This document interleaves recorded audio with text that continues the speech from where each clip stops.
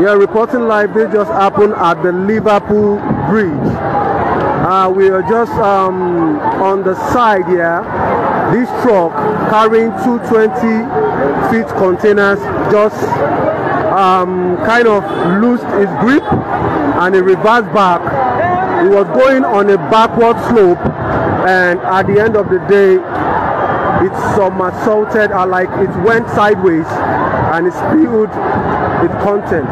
As you can see, this is the result. I just came here to capture it, and let us see the extent of the damage it has done. We are grateful that there are some people staying underneath the bridge here. You can see there are people, market women selling fish and all the rest. We are so thankful to God that there was no injury and there was no death recorded. There are people here underneath the bridge selling, and this trailer just, went sideways and, tilted to the right hand side, and it was carrying 20 TEUs containers.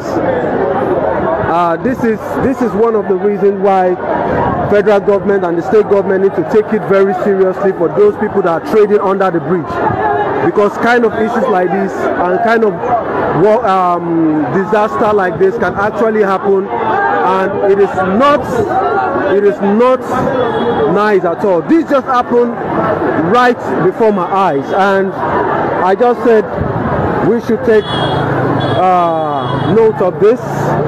This is a serious issue.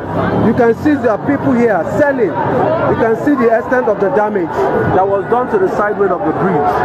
It was broken and the container was totally compressed. We are just thankful that nobody died. Look at the rubble that was on the ground.